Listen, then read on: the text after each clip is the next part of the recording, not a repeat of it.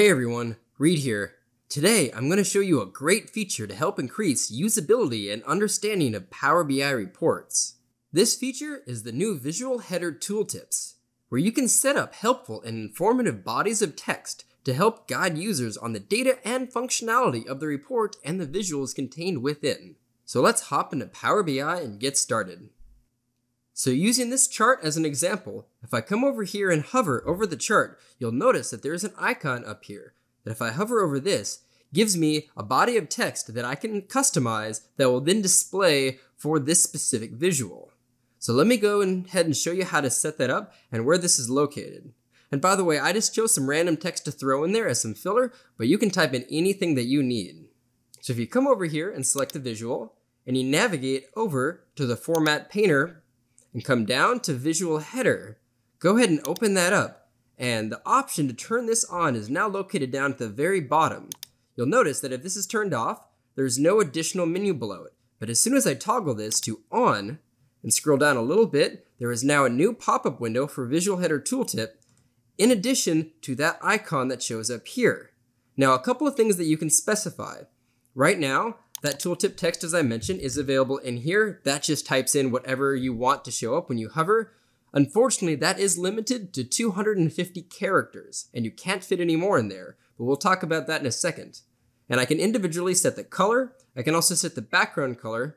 The one thing that does kind of annoy me is that I'm not able to set the color of the outline for the icon. Notice how I colored the icons over here white as part of the visual header settings here at the top. So I would separately like to be able to color the icon color over here. Hopefully that is addressed sometime in the near future. But I was trying to go for some consistency, which is why I ended up coloring this as well, a blue background with that white text.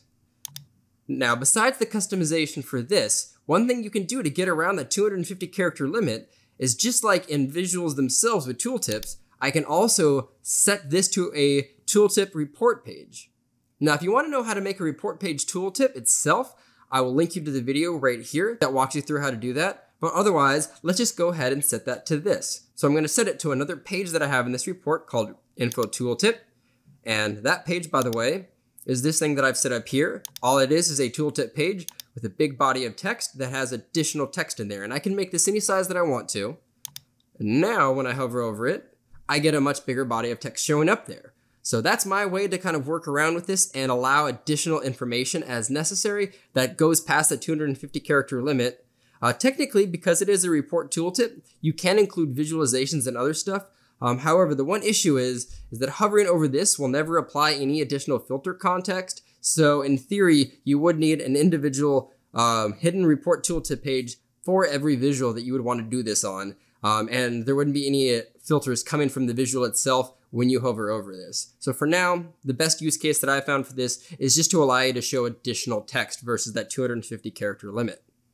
But that's about the extent of the report tooltips. You either have the option of the built-in one with characters up to 250, or you can create a hidden tooltip page as well to link to this, and then that allows you to circumvent that character limit and put as much text as you want in there. So I hope you found this video useful. If you liked this video, please click or smash that like button below. And if you have anything to say about this video or have a suggestion for a future video, please add that in the comment section below. And if this is the first time to my channel or you want to see more of these awesome videos, please click that subscribe and notification button.